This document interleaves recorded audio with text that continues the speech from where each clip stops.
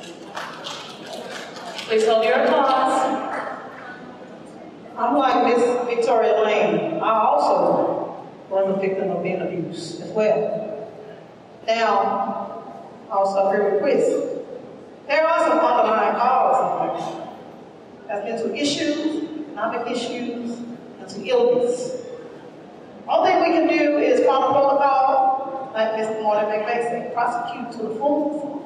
But at the same time, at the very same time, we need to also counsel the family, especially the men.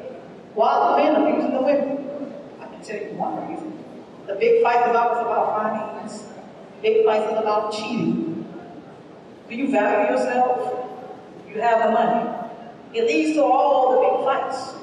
So therefore, we have to have intimate conversations with the community about what's the underlying cause and get down, talk to the heart, or talk to the problem. Because once you talk to the heart, the problem will be fixed by that individual. I also agree with Sylvester Turner said. They're not the problem solvers. Who has the answer is in us. We are the problem solvers. Demetria.